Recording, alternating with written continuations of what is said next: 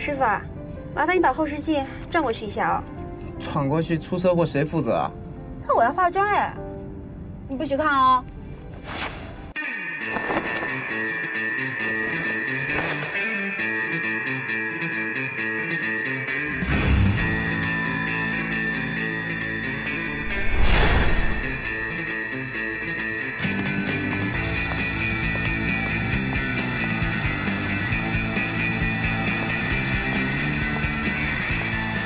我已经到了，在酒店门口。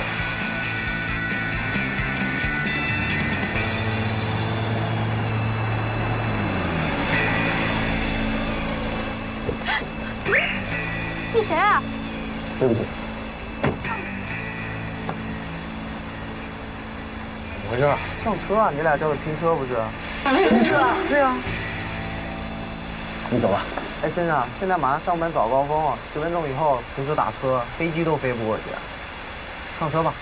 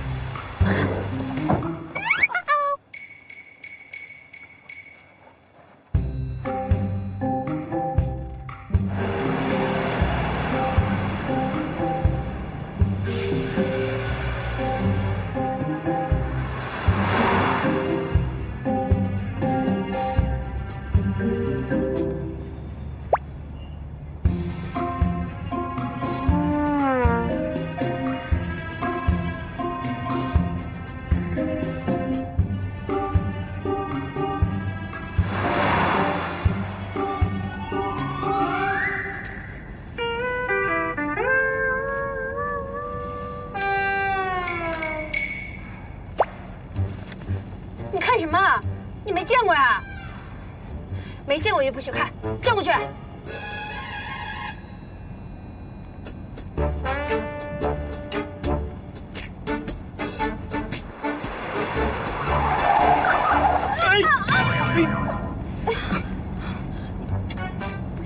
你小心点好不好呀？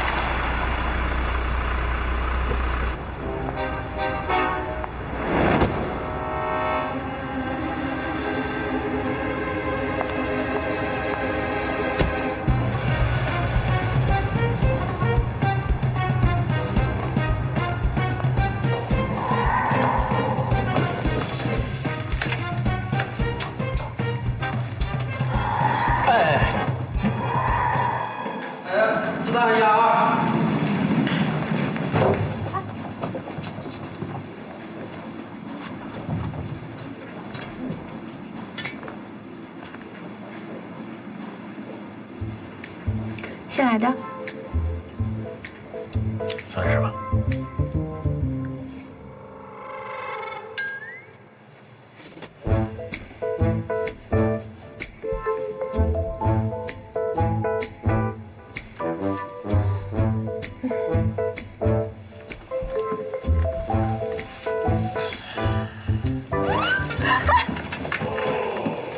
你干什么？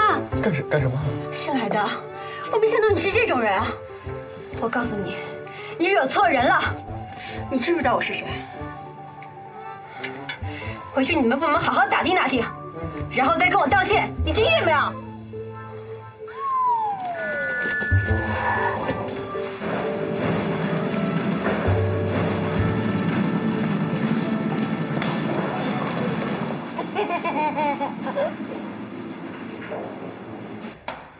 什么情况？欣姐，电脑蓝屏不动了。我的也是。对不起啊，甜心姐，我一大早就来准备会议了。先解决问题吧。IT 部门的人来了吗？还没有。哎，对不起，我想问一下。来了。欣姐，IT 部门的人来了。怎么是你？我想问一下。什么都别说了，电脑中毒，文件受损，所有人都在等着你呢，赶紧修吧。什么啊？修电脑啊！不知道为什么，电脑和 U 盘里的文件全都打不开了。我看看。把 WiFi 都关了，内网也不能用。好。排查病毒需要多长时间？一共几台电脑？4台。2个半小时。不行，太久了，一定要会议之前全部修好，没得商量。把所有电脑都拿过来。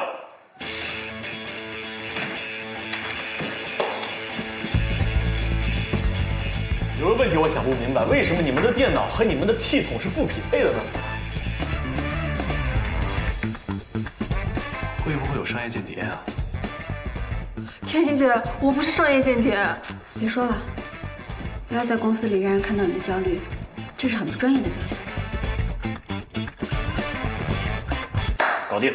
太好了，赶紧把电脑搬回去，准备晨会资料。好的。这就是一般的网络病毒问题，你们应该定时的升级你们的防火墙才可以。技术还不错。这次不出事儿，不代表下次也不会。这件事情充分的说明公司上下缺少网络安全意识，你应该严肃对待。谁该严肃对待啊？电梯上耍流氓，现在还假正经？愣着干嘛呀？董事长马上要来了，准备晨会。我们计划将这片里弄全部拆除，打造沪上标杆性的时尚写字楼。我认为不行。建工集团高层会议哪有你说话的份儿？又是他。林董，交给我来处理。说说你的想法吧。建工集团是盖大楼的，没错，大楼可以建，但是这片里弄文化要是推倒了，还能再重建吗？当然不行。建工集团可以做这样的事情吗？你到底是谁？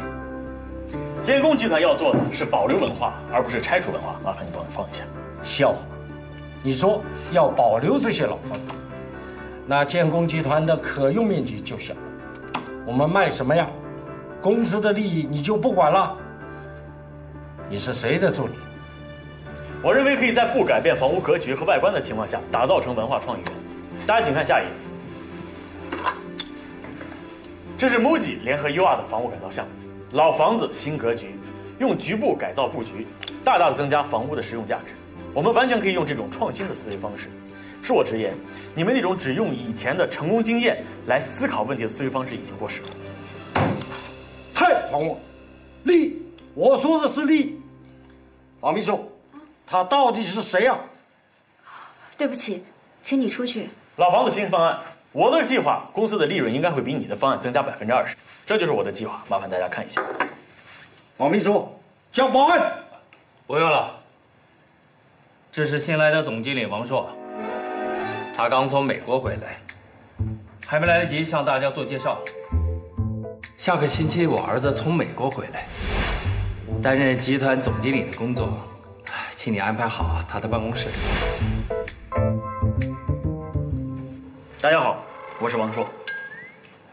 王总比较年轻，说话比较激进，但方案还是不错的。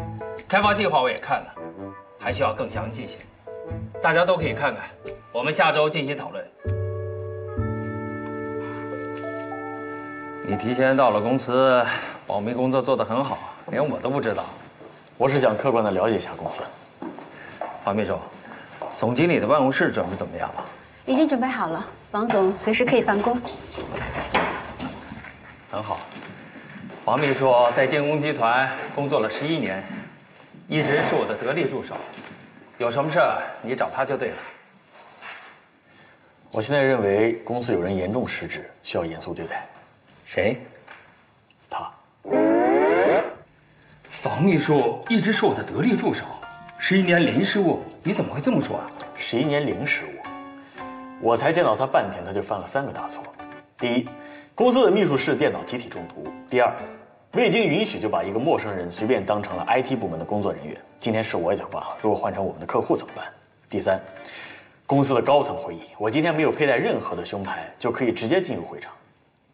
在我看来，他是处处犯错。对不起，董事长，王总说的是今天早上突发的情况，确实是我的失职，我接受一切处分。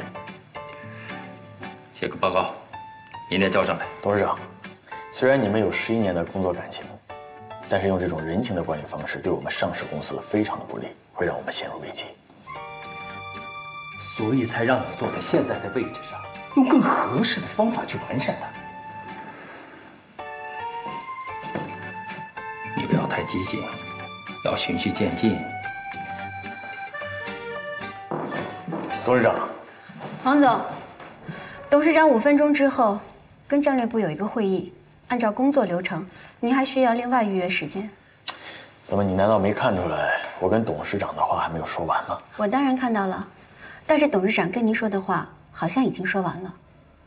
董事长这2天的行程已经安排满了，要不你看3天后的下午2点时间可以吗？哼哼。